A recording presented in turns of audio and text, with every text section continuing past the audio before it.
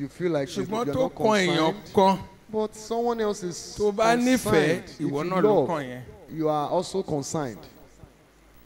accident ṣẹlẹ̀ An accident took place. ṣé o máa ń ṣe ìwọ ṣá.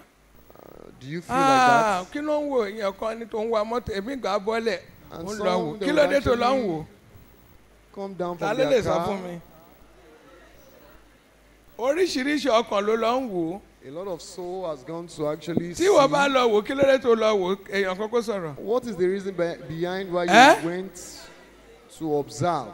torí àánú torí ẹ ti gbọ́ nǹkan tá à ń ka ẹ̀ torí kí ló tún máa ń yà.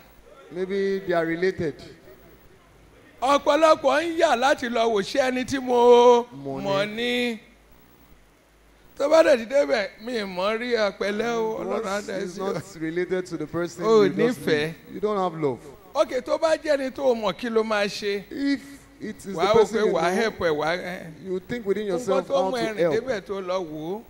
The reason why you are gone to check, à ń bọ̀ ní ọjọ́ kan we were coming one particular day láti mẹ̀kọ́ from Imeko City, obìnrin kan ń gun machine lọ. and a lady was fine going on machine bike. obìnrin ni o. She's a lady, láàrin oko ẹ̀rọ mẹ̀kọ́ yẹn and the mọ́tò dẹ̀ wá pathway, látòótọ́ àtòsí akọ̀dé rí kó ṣubú ni we just saw that she fell, ó dẹ̀ fẹ́ ara bó yànnà yànnà. and she was wounded kí badly. ló gbé ṣubú ìwọ obìnrin kò dẹ̀ sí mọ́tò What kò sí made her galloping fall? There's no gallop and all. ẹ ní kí ló gbé ṣubú What's ejò a snake? àṣejò ni ó ń gun machine lọ́wọ́ ejò yẹn dẹ̀ dúró sí títí bá dẹ̀ dúró ṣan báyìí And the snake stood in the middle of the road. ebi tó ti ń la break tó jáwọ́ sí gbó ó tẹ̀kọ́ ó bó pé bí ó bó gan She Ejò got dẹ̀ lọ. injured, and the snake went. ńgbà tá a débẹ̀ làwa dúró When we got there, we kí stood. la máa ṣe. That what are we going to do? Ibo lọ hospital wa yes. I seek for an hospital. Omi pé a mọ̀, Not that we a know the gbọ́dọ̀ person, take care. but we need to take care of the Pẹ̀lẹ́ lady. o, pẹ̀lẹ́ wo ló ràn? Bá a tiẹ̀ lówó, agbedébi ẹ tọ́jú ẹ̀ báyìí ló ṣẹlẹ̀. Sorry, Àwọn ẹni cannot tó lè do. gun machine. But we look for someone that can go on Àwọn bike. ará òní machine wá dé. And those on bike came. Aṣáárí machine ẹnìkan tó lè gun machine ẹ̀. Someone that can ride the Ẹnìkan bike. gbé They took wọ́n her dẹ̀ gbé lọ sí hospital. and they took her to the hospital Ká tó bá a lọ. before we left. Kì í ṣe tó pé a mọ̀. Not because we know her. Ìfẹ́ kì í ṣoore fẹ́ni tó mọ̀ nìkan. Love will not only exhibit some assistance to the people that he knows. Fún àpẹẹrẹ, For example, ẹ̀rí ńgbà tá a dìde. when we stood, Lóòótọ́ Ọlọ́run tó bá máa ṣoore kọ́kọ́ ṣoore fún àwọn tó wà ní truly tòsí. the word of the Lord says you should do for those that are Ẹ nearby. rí àwọn widow If you see the tá à ń widows, ṣoore fún majority ibi náà wà. most of them are in our church, A ní díẹ̀ náà ní àtìta. and we have little from outside. Àwọn tí ò ríran Those that are gbogbo challenged 60 by wọn sight, àmọ̀ wọ́n rí. those 60 in numbers, we don't know them. Afẹ́yọ̀ kan ọmọdé kan báyìí adẹ̀rán Just yẹn lọ school. one person, and we sent the child to school. Hallelujah. Hallelujah. Nígbà tó kan tàwọn ọmọdé And when he got to the little ones, tí àwọn ọ̀dọ́ ń bọ̀ even the youths, theirs Bẹ́ẹ̀ni. are still coming. tí àwọn ọ̀dọ́ wọ́n ti tún já mi sí. And they have actually inspired me. Church ó gbọ́dọ̀ dúró lórí ìfẹ́ And the church must be founded on love ìbójútó ara ẹni. and in taking care of one ourselves. Nítorí náà kì í ṣe àwọn nígbà tó dé stage kan When he got to a stage, ǹjẹ́ ẹ mọ̀ pé bí mo ṣe ń preach as I was pé a fẹ́ preaching ṣe nǹkan báyìí báyìí. that we want to do this, we want to do that, Ìjọ kan tó tiẹ̀ yà mí lẹ́nu jù the one that surprised me the most, Wednesday kan mo ní a ti ṣe tàwọn afọ́jú. and that we have actually done for the Àti ṣe challenging tàwọn opó. sight and for the widow, Owó tó wá kù lákàánú wá jẹ́ 238,000. and the money in our account is Mo dẹ̀ mọ̀ pé 238,000. kò sóṣù kan tí tàwọn ọmọ yẹn tó less than 500,000 mo ti ń ronú pé And there is like- mo kàn wó pé well We spent like èmi náà mo rẹ́dì 500,000 láti jẹ for gbèsè. the child, for the Tó children. bá di gọ̀rọ̀ngídá chairman ó I'm kù ready to be on 300,000 ẹ lọ debt. sán ni màá I sọ. will tell them to just pay and Mo ṣáà mọ̀ forget. pé mi ní fail. I know that I won't fail.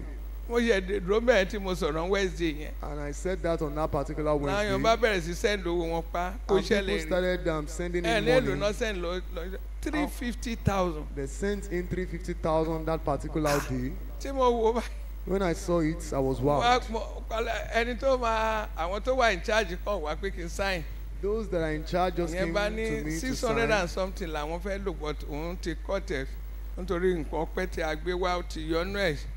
that he has gbogbo actually nǹkan pẹ́ tẹ́ done máa ń gbé wá yẹn ibi tó scale lọ́pọ̀ of gan preference and everything that we bring as àná thanks tẹ́ gbé wá offering. yẹn gbogbo ẹ̀ láti ń store sílẹ̀ We are storing them because they have láti give out over 1 million a lóṣooṣù. purpose. We are giving millions out every kí ni mò ń month. sọ àwọn tó send 350 yẹn kì í ṣe ọmọ ìjọ yìí nìkan. Those that send those so 350 a are lè just a ṣoore member. fún ara wa nìkan. So we can ó actually mì just pé be good to àwa ara wa ourselves nìkan la alone.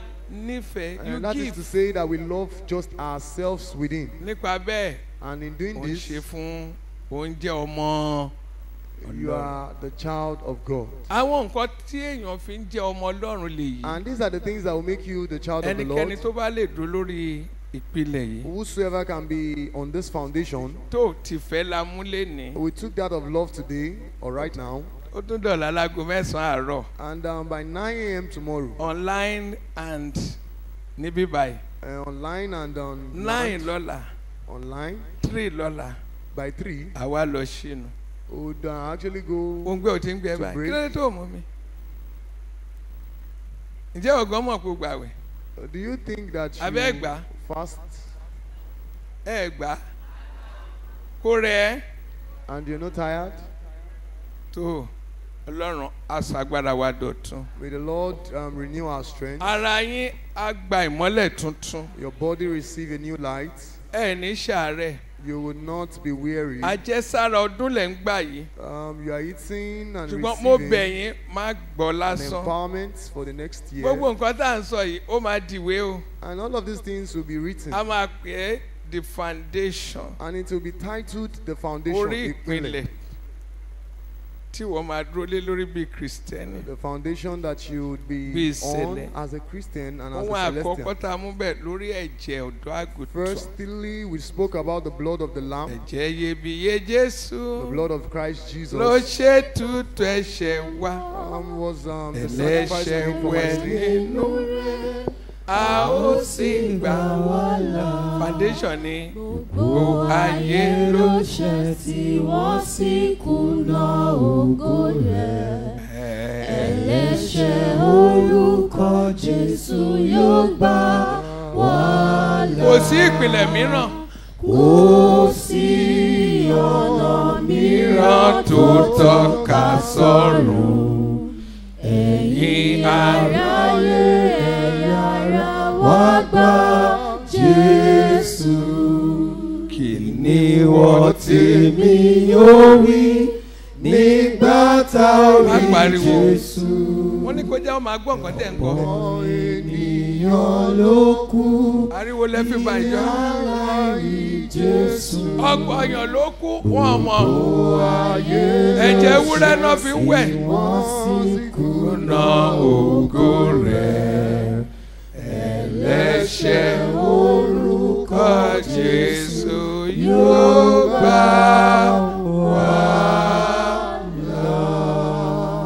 first nínú foundation ẹ̀jẹ̀ Jésù nìkan ló lè gbẹ́ là o. On your foundation, the blood of Christ Jesus can deliver you Ìkejì. alone. Secondly, ìwọ ti gbàgbọ́ ó rí ẹ̀jẹ̀ Jésù. you believe and you have not seen the ṣùgbọ́n blood gbàgbọ́ pé of bó bá Christ. gbómi lẹ̀ tó gbàdúrà sí ó ti di ẹ̀jẹ̀ But you Jésù. believe that if you place down a ó water, bí it has ìyàsímọ́ tó turned fi fún to the ọtí wọn blood of agbára God. ẹ̀jẹ̀ Jésù àbí bẹ́ẹ̀ kọ́. It has turned to the blood of the Lord, the sanctified water. gbogbo nǹkan tó rà tó fi ṣẹ́ fún ẹsẹ̀ lẹ̀ ó rà á lọ́jà ó dẹ̀ débi ó ti tún ẹ̀jẹ̀ Jésù ti kàn án lára. Anything you bought in Celestial Church, it has Ṣé become the àpéyàn blood of Christ ojú ò rí? Jesus. It is what you cannot see. wàá wá lo ìfẹ́ pẹ̀lú ẹ̀. Then you would actually use Pẹ̀lú love to àwọn ènìyàn. accompany it with people. so ó lè sọ pé ó gba ẹ̀jẹ̀ Jésù gbọ́ ká má rí i pé o You nífẹ̀ẹ́. can't believe in the blood of Christ Jesus and not exhibit love. láàárín ọ̀sẹ̀ yìí tètè máa fọkọ̀ ẹ mọ́. In this week, purge your hearts. kí lẹni náà ṣe fún ẹ. What has that person done to you? àdádì tẹ bá gbọ́ nǹkan tí èmi pẹ̀lú òní sọ̀rọ̀ I láéláé. won't speak to that person again, ever. èṣù ṣe bẹ̀rẹ̀ sí lù ẹ́. The devil has just started making use of you. ẹnikẹ́ni tó bá ní ìkórìíra Anyone that hates his Ó ti- brethren, bẹ́ẹ̀ ṣe ó ti ṣílẹ̀kùn fún he has èṣù láti wọlé. or she has opened a door for Ẹ the má devil to gbàgbé. penetrate. bí mo ṣe wà yìí As I am, ẹ jọ̀ọ́ mo bẹ̀ yín lẹ́bẹ̀ kan. I plead with you. gbogbo ẹ̀yin mo ríran. You that are ṣé ń visionaries, gbọ́ àkọ́kọ́ nínú ayé ẹ̀ má máa gbà pé gbogbo ìran tó bá rí àdó Ọlọ́run ló ti wá. don't forget that Èṣù máa every mú ẹ. vision you saw is from the Lord. mo ríran. I saw àgàgà ìwọ tó jẹ́ pé ò nífẹ̀ẹ́ tó jinlẹ̀ gan wàá rí ìrankíran ó dẹ̀ máa boast. You that even tí have bá rí love, you will irọ́ ló actually pa see things deep and you will boast. inú And that is a òkùnkùn lie. lọ wà so èṣù máa wàá máa lálàá wàá máa sọ pé Ọlọ́run sọ fún nǹkan tó Ọlọ́run ò sọ. And you will be hearing things the Lord has said not. bí mo ṣe wà kí n lálàá kan gbé ẹ wá kó fún mi lọ́rùn. If I see you in my dream Yeah, that you you are trying to strangle me there in my tó pa mí dreamland, tí mo jí just kill me in my ìwọ dreamland. ló But if I wake, ìwọ lẹ̀rú máa bà. you will be the one to be fearful when you see me. the ṣeré next mi day. tí n bá rí ẹ mi But nífẹ̀ẹ́ once I máa see tún kí ẹ ní you, I will kárọ̀ even báwo ni rejoice with you and ṣé wàá okay. greet you. ìwọ kí wàá lẹ́jọ́ mọ́ ẹ pé ìwọ tí mo rí But for me dáa. to frown my face, èṣù or lè eye gbé with you, àwòrán ẹ wọ̀ the devil can actually use kó lè your dá wàhálà image lẹ̀ láàrin mi pẹ̀lú to ẹ. bring discourse between me and you. ìkejì Secondly, hallelujah hallelujah. tí ọkàn yóò bá mọ́ síra yín ẹ lè lálàá rere síra If yín. your heart is not pure towards Ó máa one máa ríran, ó another, mọ̀ you will bẹ́ẹ̀. have a good dream towards one another. bẹ́ẹ̀ni ìwọ wọ̀rẹ́ ẹ̀ tẹ́ fẹ́ràn And your friend that you love so well, tí ìrìn àjò yín ń dára and that you have a ọkọ ẹ good àbí ayẹ tí journey ìfẹ́ wà with tí gbogbo ẹ lọ sí. your ó husband lè or lálàá your kórí wife, kó fọ̀bẹ sí ẹ lọ́rùn. you cannot see a dream èrò ẹ putting a knife on ó your ń neck. di odidi èèyàn. And your thought Èrò. can become a person. So tí èrò mi sí ẹ bá ti jẹ́ mímọ́ tínú wa ń dùn If síra my wa thought towards ó you máa is máa lálàá pure, mu tí à ń you jẹun tó always dára have a a good ṣe pátí dream tá à ń that jó we are marrying nítorí inú yín ṣe kí ni. because we have a pure heart towards one another. ṣùgbọ́n ẹjọ́ tẹ ti búra yín báyìí But the day you've cursed one ìwọ fúnra another lọ́kàn ẹni sọ pé èmi ló ṣe sí ó dẹ̀ máa rí and that you've actually òun náà máa sọ lọ́kàn tiẹ̀ said within tẹ bá sùn yourself, aláyín máa takura yín ni. you will see things in your èṣù dream àwa gbé àláyẹn fọ lórí gbégi dání. and you see yourself waging war against yourself. ọ̀rẹ́ mi kan ní nínú ìjọ ìní lónìí ìjà èmi làwọn ń jà ẹni tí èṣù ti mú. They are Ọlọ́run fighting kó yọ. spiritual fights. mo The ní ìjà devil èmi o already got ó that ní person. dáàdì kò lè yé yín. He said you can understand daddy. wọ́n á béèrè mo ní wá And I called the person. obìnrin lẹ́yìn méjèèjì. And you both are female. sòótọ́ fún mi ṣé ọkùnrin wà tẹ́ ń jáde lórí. Are you ó ní fighting no. because of a man? She declined. She said no. ó dáa iṣẹ́ wo ni wọ́n ń ṣe. And I asked, ṣé ẹ what ṣiṣẹ́ is your ẹ̀kọ́ náà ni ó ní ó occupation? tì. Are you working in the same place? Ah, She said mo no. ti mọ̀ pé ọ̀gbẹ́ni yẹn ti ra mú. And I knew that the devil has actually got that lead. hallelujah. Hallelujah. ṣe rẹ ẹni tó rí ẹ yí rí. Somebody that is known ṣe at rẹ ẹni tó máa ṣe lórí tó ń tọ́jú ẹ̀ someone taking care ló máa of máa the sọ̀rọ̀ ẹ̀ láì person dáa. he would only say something Ó ló evil máa ló fẹ́ concerning that poison person. òun. He will say that that person No, is get it. intending to poison ọmọ ògbóúnjẹ him lọ́wọ́ ẹ or o her. ìyá yìí apààyàn rírí ìwọ ń wá látijọ́ yìí kọ́lọ́n bá mi sọ̀rọ̀ lọ́wọ́ kó lè fọ́ ọkọ̀ ẹ̀ ò mọ́ Your heart is not pure, so you kí can't see lọ́kọ̀ ẹ̀ ò mọ́ God. ó gbé àwọn nǹkan kan sáyà tó ń sọ ọkùnrin ẹ̀dá ìmọ̀ You have àgàgà placed some things in àìdáríjì your ẹnìkan hearts and something ẹnìkan like ṣe báyìí sí mi unforgiveness. ó máa rí And this ìwọ person- náà ò ní rọ́ lọ́rùn And you too, you won't see tó God. bá pè é kó farahàn mi kó ní farahàn If you call on him, he won't unveil himself to you. hallelujah. Hallelujah. ǹjẹ́ ẹ mọ̀ pé kọlọ́run má jà rí ibẹ̀ lẹni tí ò wá sí ọlọ́run dẹ̀ ń farahàn. And those that have not even come to worship the Lord have Nítorí inú ẹ̀ unveiled funfun. himself to the person because their heart is pure. ta ni aláyà funfun ẹni tí ò dín ẹnì kọ̀ọ̀kan náà ẹni tó Who dáríjì has àwọn pure tó hearts ṣẹ̀. is someone that can forgive those who have sinned against him or her. ọlọ́run á ràn wá lọ́wọ́. May the Lord assist us. tẹ̀rí ẹ̀ bá fàdúrà. Bow down your head for prayer. ó sọ fún ọlọ́run pé nǹkan wọ̀nyí ó lè ṣe o. Tell the Lord that you can't do all of this thing on your own. àbí ta ló lè ṣe nínú wa. Who can do it by himself? a sọ fún pé o ti mú mi ọ̀rọ̀. And tell him you have drank from the word.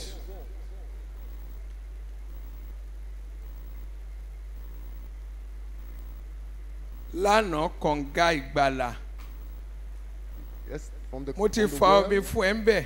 I've given you water from the well of salvation. mo ti mú ẹ débi kànga ìgbàlà. I've taken you to the well ó of yá fi salvation. ayọ̀ fà á. With joy, draw from it.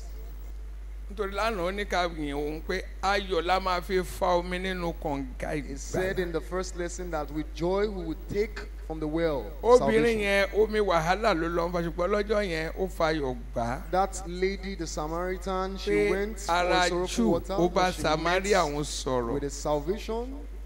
ó ju ládùúgbò wàhálà lẹ́ ó ní ẹ wá o gbogbo aráàlú mo ti rí olùgbàlà. She said, I have seen a Savior. tó o bá rí olùgbàlà bó ṣe ń sìn wá rí pé o máa wà nínú ìbẹ̀rù ìdààmú. If you have not seen the Savior yet, you would always be sọ in pé fear and olùgbàlà in bó sorrow. fẹ́ rí ọ. Say that, Savior, I want to see you. ohunkóhun tó wà ní ọkàn mi. Everything in pàápàá my ìkórìíra heart, lágbájá bí most ẹnikẹ́ni. especially hatred, tí ò ní jẹ́ kí n máa rí olùgbàlà mi. that will not make me see you, my ṣàánú Savior. mi kó bá mi mú un kúrò. That the Lord have mercy upon me and take it away.